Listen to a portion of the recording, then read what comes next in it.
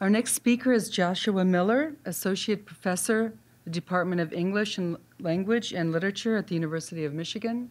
The title of his talk today is Homo Diaspora, Reading Futurist Language Fictions as Translational Histories. Welcome, Joshua.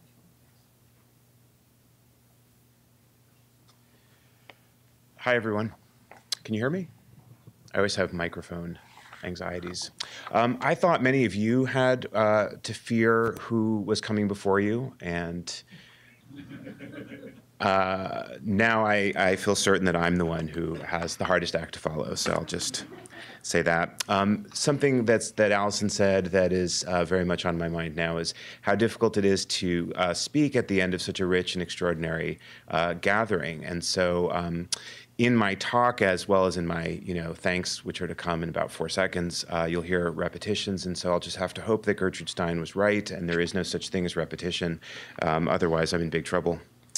So I'll start by thanking Chantal and David, all of the students, the staff members, everybody here who has made this really an extraordinary gathering, as well as the speakers. This is, as I've been telling some of you, for me a little bit like hearing my bibliography talk to me, because of how much the work collectively that you've done has influenced me. So it's been very, very helpful and important to me.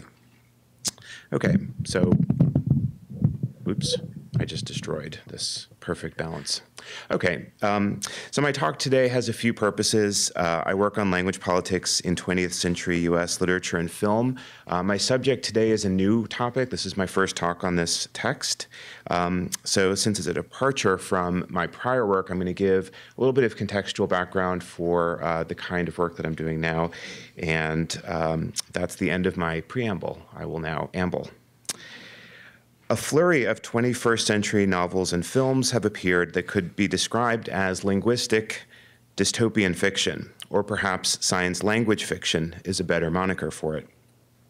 Channeling apocalyptic millennial sentiments of both comfortable cosmopolitans and desperate transnational migrants, such science language fiction represent futurist or alternative multilingual worlds in which the semiotic and translational problems generate ontological ruptures. But what do the language-based crises depicted in such novels as China Miéville's Embassytown, 2011, and Ben Marcus's The Flame Alphabet, 2012, signify? One could quickly compose a lengthy list of examples of such science language fiction that emerged from the late 19th century on through the 20th century. One of the many intriguing dimensions for me of the most recent iterations of this genre is that they have an intertextual dialogue with a longer tradition of linguistic narratives of science fiction and the experimental art and global politics of supranational and auxiliary languages and sort of plans and projects and schemes. Rather than attempting a more synoptic discussion of this history and the state of these texts, I'm essentially going to sidestep that part of the topic today in order to kind of skate past some of the more common science fiction techniques for discussing linguistic alterity or representing some of the problems of translation in science fiction in order to focus on just one, but in order to kind of pass by it, I'll say that many works of science fiction, as you probably know, mediate and represent scenes of linguistic difference through universal translation mechanisms, which include machine translation and computer translation, interlanguages, constructed codes, and the like. They also do it through reported dialogue, so in other words, reported versions of what the conversations are, but represented in English, and also as radical non-communication, so situations in which the beings don't speak. And instead, I'll just be focusing on this one example. In my current work, I'm moving from the national language politics of multilingual U.S. modernism to the global politics of supranational language art.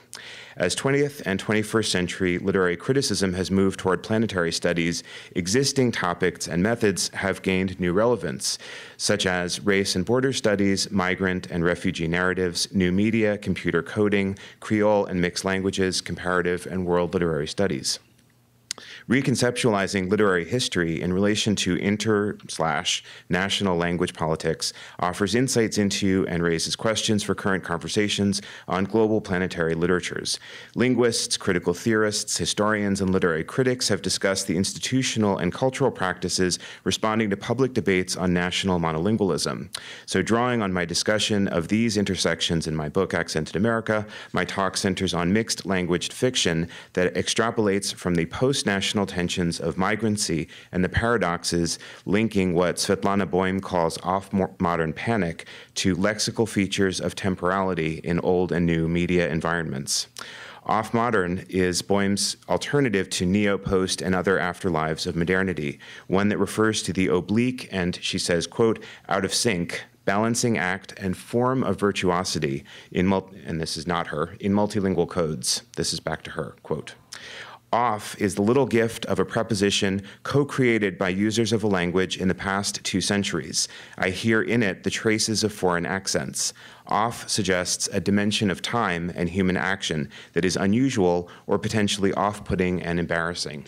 And this temporal dimension of multilingual speech and of translation is one of the kind of key connecting features I want to suggest between the work that I've done and the work that I plan to do.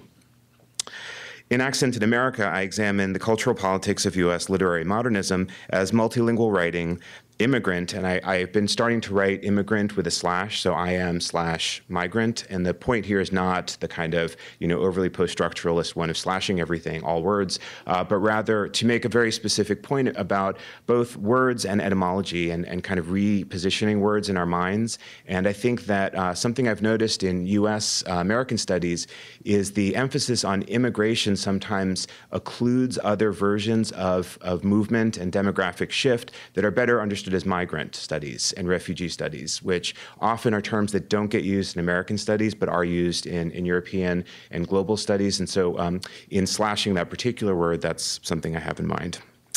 It sounded more violent than it was when I thought it in my head. I lost my train of thought.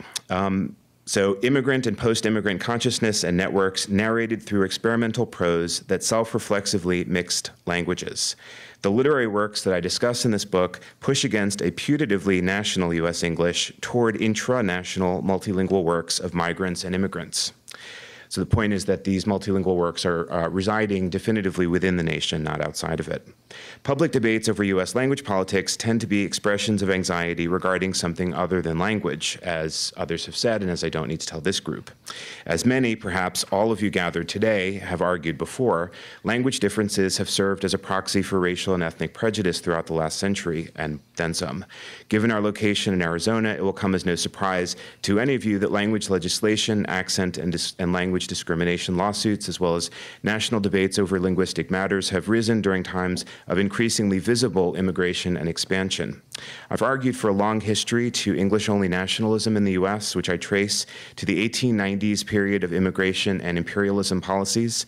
Given the unprecedented rise in non-English language speaking U.S. residents and citizens, due to annexation, colonization, and immigration, the question of what constituted the American language, or languages, was a hot-button issue in the 19-teens and 20s. Among the pieces of this that come as kind of lexical units that we inherit, or actually in this case didn't, were the various renamed versions of what American English should be called. H.L. Mencken wanted to call it American, but it was also called English with an I, I-N-G-L-I-S-H. It was also known as Amer English and Statish and United Statish. The rise of nativism during these decades is a well-known story, but the emergence of language as a litmus test of Americanness is less well-known to audiences, perhaps, again, other than you. And in the process of thinking about governmental and industrial Americanization programs as they taught citizenship and their various subtexts, such as hygiene and health, through language lessons, the first language laws in U.S. history were passed at the state level in the 1920s, and the 1906 Naturalization Act was the first federal law to use language to regulate citizenship. And the emergence of looking at linguistics and the rise of linguistics in the 1920s in the US as the new science of language, and connecting it to this history of US language politics, I was surprised to learn that during World War I, some of the kinds of conversations that actually have come up in the conference about the relationship between academia and governmental programs was taking place, in fact, during World War I. Universities and academic organizations participated in the war effort through specifically language resources. The Modern Language Association established a committee in 1917 to facilitate cooperative efforts between governmental agencies and teachers of Romance languages. Courses for soldiers in War French, with textbooks titled Army French and Liberty French, were rapidly composed. Another MLA committee worked with Army military intelligence to nominate loyal academics for immediate translation work in a variety of European languages. This history has contributed to distinctive features of U.S. language politics, which is unusual as a society in which multilingualism has often been viewed as a marker of marginal or stigmatized identities rather than privileged social status. Social and cultural, meaning in the case that I'm talking about, literary multilingualisms, have frequently been associated with polemicism as a badge of cultural radicalism, elitism, or cosmopolitanism. But in fact, no one political position is invariably associated with any particular speech form.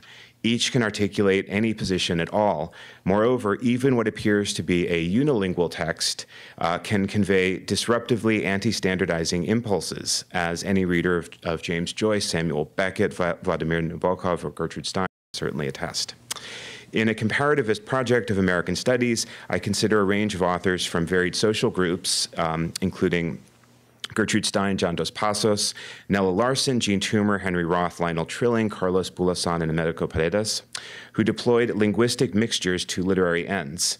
I argue that rather than celebratory, condemnatory, or polemical attitudes toward national language politics, these authors developed ambivalent narrative idioms to explore what I call a melancholic structure of lost languages within U.S. immigrant narratives. So there's a temporal dimension within their modernist experiments with English as a mixed language, evoking historical displacement and linguistic loss. Anterior languages, German, Ilocano, Spanish, African languages, and so on, haunt their improper Englishes as present absences, as etymological traces of intergenerational histories of violence that linger, though they are not remembered by individual speakers. Rather than between texts or multilingual literary works deploy intratextual translation strategies. And I was sitting through Anthony Pym's talk in fear that he was going to make this point, so I'm relatively glad that this wasn't the subject of his talk. Multilingual literary works deploy intratextual translation strategies from the perspective of a plurilingual U.S. modernity that emerged out of immigration and imperial expansion. Translation in this sense is not a choice or an act, but everyday life itself. Though they require some rewiring, translation theories offer significant insights into literary representations of linguistic asymmetries, as social inequality, exclusion, and silencing. Translation, I'm suggesting, within multilingual U.S. literatures is both inevitable and impossible. We might consider the ethics of the inevitability of translation, which does not refer to particular moments as discrete acts of translation, but more precisely translation as an ongoing representational process linked to epistemologies of survival. Historical and sociolinguistic studies of supranational languages, Global English, Chinese, Arabic, Spanish, and many others, have significant consequences for both scholars and various publics. In this light, multilingual cultures and traditions appear as ongoing, not transitional or epiphenomenal dynamics of linguistic contact driven by the varied logics of migration, refugeeism, expansion, consumerist cosmopolitanism, counternationalisms, and acculturation.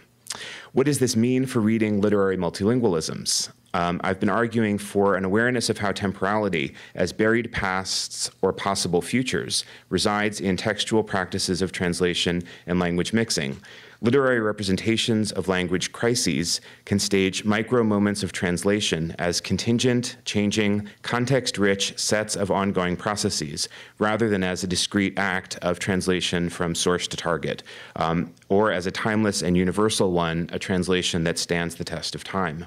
Instead, literary multilingualisms frequently play with mistranslations, puns, and continually changing meanings. Because they often reflect the fluidity and instability of linguistic meaning, multilingual works can sometimes feel very dated, quickly, or archaic. You might read a book or see a movie and kind of cringe when you hear or read or see a multilingual scene and think, oh no, we don't talk that way anymore. That's so 90s, or last year or something like that. And I think, I haven't figured this out yet, but I actually think that has something to do with the nationalist imperative to forget non-English languages, at least in the US. I think there's a kind of time-based relationship between the anxieties of attempting to forget languages in some way that these texts end up, the kind of process of linguistic change for multilingual cultures. Considering multilingualism as a strategy of contingent translation is one way to recognize the durability and continuous presence of US multilingual communities in spite of the violent demands of national monolingualism. So now is the clumsy transition to science fiction, although there's a connection. So the title, working title I have for this section is From World Lit to Worlds Lit, ? And then a quote, science fiction is another language. It's a truism of our emergent field of multilingual studies that no era in US history is without language politics conflicts, but each location in time and space has its own nexus of tensions and transitions. As a result of its effort to narrate foreign words, foreign worlds and words, and alien cognition, science fiction encompasses a particularly and peculiarly fascinating set of off-modern representational problematics.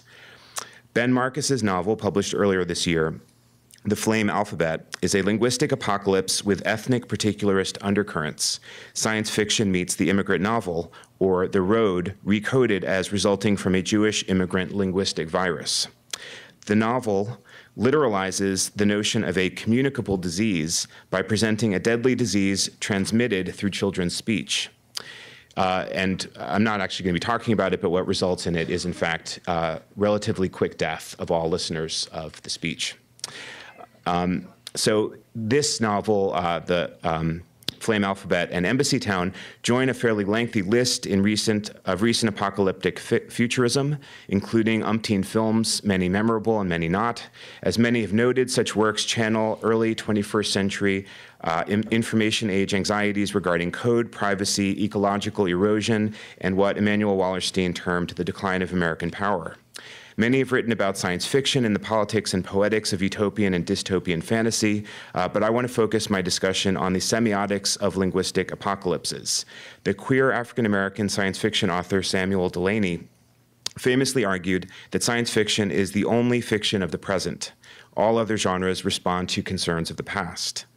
In asserting this line, in asserting this point regarding time, that science fiction is about the present because it reaches toward the future, reading temporality as and through language, Delany also suggests that science fiction is crucially shaped by a hermeneutics of extrapolation or extension, reaching from the present into speculative futurities. The spatial metaphor here for time as both space and language is important to my reading of China Miéville's novel, as well as to my suggestion regarding one type of literary multilingualism. Mark Bold has observed that since science fiction is centrally occupied, and I didn't actually realize I was using that term, it's sort of not in our current moment, probably the right word. Since science fiction is frequently taken with, quote, imagining alternative societies and encounters with non-human others, frequent references to linguistic and communicational dilemmas is unsurprising. What is more notable is that, he writes, quote, science fiction tends to privilege other sciences and often neglects linguistics, which results in what several scholars have described as a striking contrast between the wealth of language problems in science fiction and the relative poverty of linguistic explanation. Miéville's 9 previous novels are famously genre-bending. Like Jonathan Lethem and others of his generation, Miéville became known for works that mix techniques and themes of several genres, including fantasy, the grotesque, science fiction, urbanism, period fiction, and so on. In this respect, Embassytown is a more conventional narrative than his other works. If less surprising formally, however, never fear. Unimaginably strange developments do indeed take place. I'm actually just sort of curious, how many of you have read China Miéville's work, novels in the past? Okay, good, buckle up. In the Los Angeles Review of Books, Neil Easterbrook ran through a few of what he identified as Embassytown's, he called them robust display of genre conventions, both traditional and innovative. And here they are. Here's his list. Murder, a coup, lotus eaters, messianic prophecy, war, martyrdom, perfidy, viral suicides, marauding zombie hordes. Clones commit doppelcide, press ganging occurs by dismemberment, biorigged plants shit food, and aliens discover semiotics. Crises abound, political and existential, theological and biological. That's his kind of quick version of the novel. Play with temporality in Embassytown is fairly subtle. The story is told in a retrospective first person, so the futurism of the context is described in the past tense. The scale of the interstellar space, requires travel at an indescribably high speed and creates an alt reality in which humans age at different paces. Time is measured in kilohours rather than years, and although the human narrator, Avis Brenner Cho, an Immernaut, slips back into human timescales from time to time. Interstellar space is called the always. One other formal feature relating to time in the novel is that the first half of the book is told in alternating chapters in two unexplained different times, so that the events narrated took place in a sequence different than its narration. I think the word is pronounced terras, humans. In the novel, speak a language called Anglo-Ubic. But in order to represent the distant future imagined in Embassytown, the novel is told through a consistent multilingual future speak, employing neologisms for objects or concepts that don't exist today. However, unlike most literary multilingualisms, including the ones I referred to earlier, Miéville doesn't translate any of his new words, since that would violate the fiction of the story, which is that Avis is telling her tale to an unnamed listener in a future time, and her unnamed listener will know all of the words she's using, so the novel doesn't tell us what they mean. Narratologically, this is a subtle but important literary mode of multilingualism, since there are no in-group readers who know the code, unless some of you are covert time travelers. The history embedded in the work's language mixing hasn't happened yet. The mixed idiom of the narrative has a similarly defamiliarizing quality as those of modernists such as Joyce, Stein, Dos Passos, and others.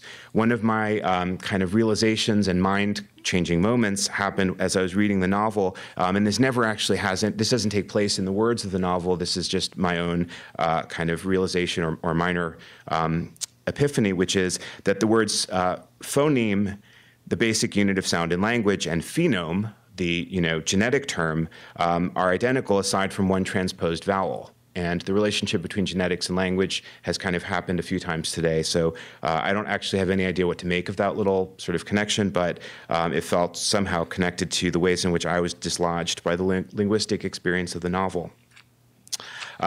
So I actually have to do something a little bit strange because I'm just noticing that I don't have all the rest of my pages of my talk. So I'm going to walk over. I'm going to give you a chance to take a breath. I'm going to fervently hope that I have it with me, and if not, I'm going to make something up.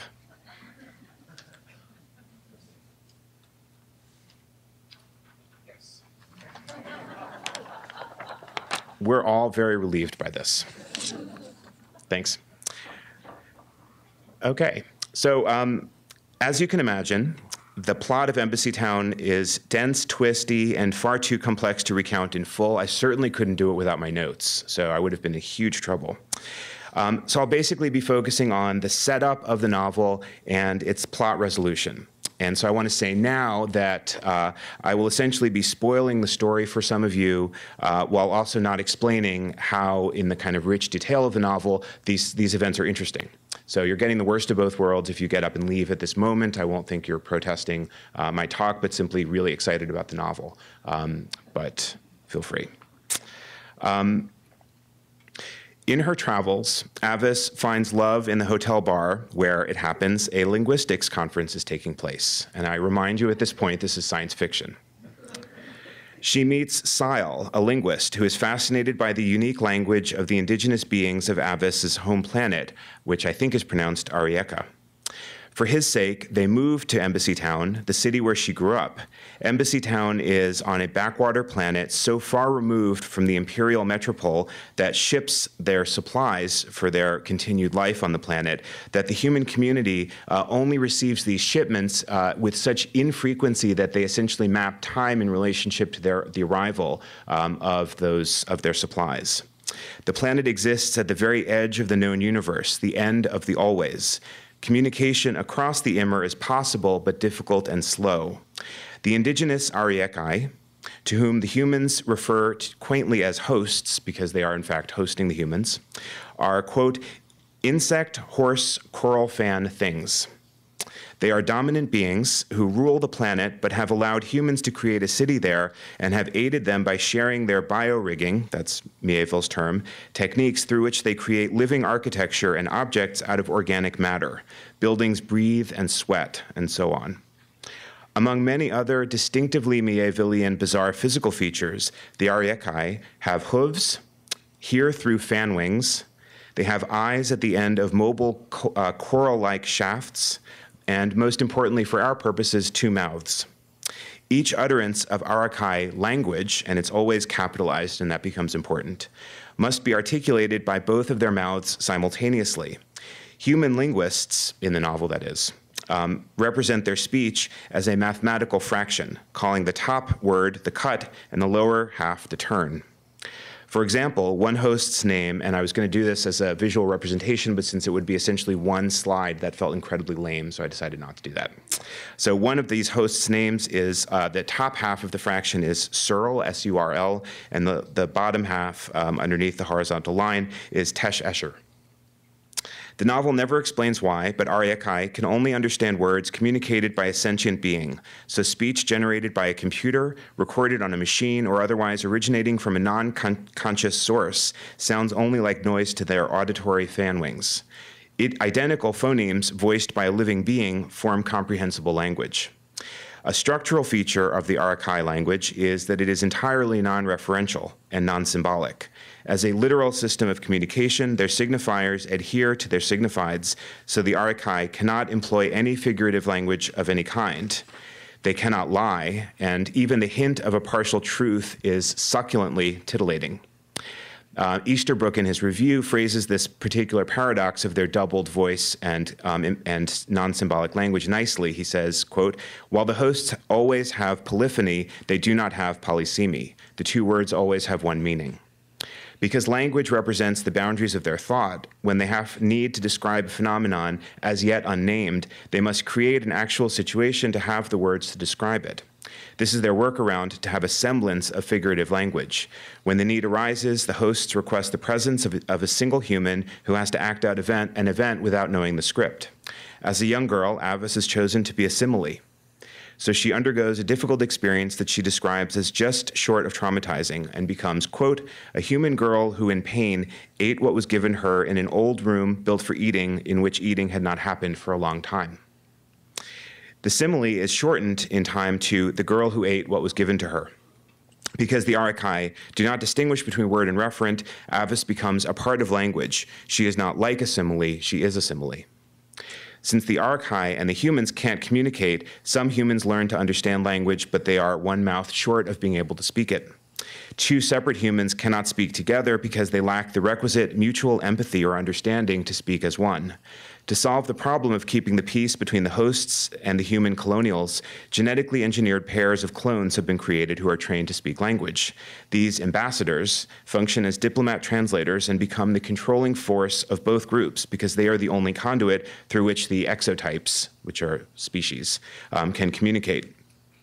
The novel's central plot is set in motion when a new ambassador arrives. Unlike all others, Ezra and the Doppel ambassadors have names that are compounds of shorter ones. So one is Ez and the other is Ra. And there's another one called Brendan, Bran and Dan. Ezra was not cloned, and the 2 bodies look nothing alike. They, individual ambassadors, are referred to by plural pronouns. They turn out to be not clones, but a new form of Doppel, computer-rigged by the imperial government to link an unusual hyper-empath individual to another person such that they fulfill the necessary shared personhood to speak language. what emerges is catastrophic, because Ezra's speech induces a drug-like ecstasy and then addiction among the hosts. They quickly crave and then require Ezra's voice to be broadcast in speakers throughout the city, and what it creates is what Miéville calls a I don't know how to say this word, narcocracy of language. This paralyzing and then deadly mass addiction spreads virally through language, which parallels Ben Marcus's novel The Flame Alphabet as well as other works, but it also recalls scenes of fascist demagoguery and new media diffusion of ideas and images. Ezra turns out to be, quote, an elegant imperial maneuver that Miéville glosses in an elusive sentence that I think we all wish we could have written: counter-revolution through language pedagogy and bureaucracy. Rebelling against the narcotic speech of Ezra, which renders them unable to disobey, a small and then extraordinarily large, meaning almost all, group of hosts rip off their fan wings, which is extraordinarily savage because they're described as being more sensitive than eyeballs. This brutal, self-deafening act of ripping off the thing with which they hear renders the Arachai languageless, radically isolated with no means of conveying or receiving communication. Despite the world nearly coming to an end, Avis pauses to ponder the linguist's conundrum of whether or not the hosts, in denying themselves language, have also robbed themselves of thought. The answer comes in to her with an astonishing discovery that the languageless constitute immediately a brutally effective army, recruiting unlimited involuntary members by removing their fan wings savagely and creating what Miéville calls an unsociety of psychopaths by tearing out their social mind. The name, which is actually an interlingual pun, they're called the absurd, and all-out warfare develops, and the bio-rigged breathing Biopolis and its inhabitants are mostly decimated. The resolution of the plot, which I will not in fact completely spoil, involves Avis, other human similes, a small group of Arachai who have learned to lie, and a cleaved Doppel, his other half has died, who create an inspired moment of classroom instruction under threat of annihilation. The linguist, remember him? He doesn't end well. More interesting to me than the plot resolution, which frankly I think undercuts some of the more interesting elements of linguistic theory in the novel, is that the moment when the Arachai learn figurative language, using lies to tell the truth, is the moment when the narrative idiom itself emerges as newly multilingual. Near the end of the book, since the exotypes, humans and hosts, now speak and think in parallel ways, I just lost my place. Near the end, as the humans and the hosts think in more parallel ways, the novel represents this by including untranslated bits of language. The language of the future is called Anglo-Arachai. I'll conclude here with just a few points to kind of round this all off. Although Embassytown picks up on concepts from an enormous range of thinkers, Hegel, Milton, and Swift lurk, as do Saussure, Worf, and Jacobson. Passages evoke Derrida, Foucault, and Althusser. But Miéville's novel principally draws upon slightly earlier than those last grouping of theorists. His acknowledgments page lists philosophers Paul Ricoeur and Tran Duc Thao and literary critic I.A. Richards. And his epigraph cites the usually omnipresent Walter Benjamin. These figures make sense given Miéville's Marxist cultural criticism and materialist rather than post-structuralist attempt to render language empire and the hypermassification of media. Ricoeur and Thao figure prominently in both the embodied materialist formations of language and in Avis's pedagogical intervention, transforming the absurd into newly languaged beings. Traces of Richards' The Meaning of Meaning, which is his 1923 well-known book, and his work in Basic English as a project of global auxiliary languages recur as well. The novel's language politics are decidedly anti-purist and intended to extend and complicate conceptions of mixture and pluralism.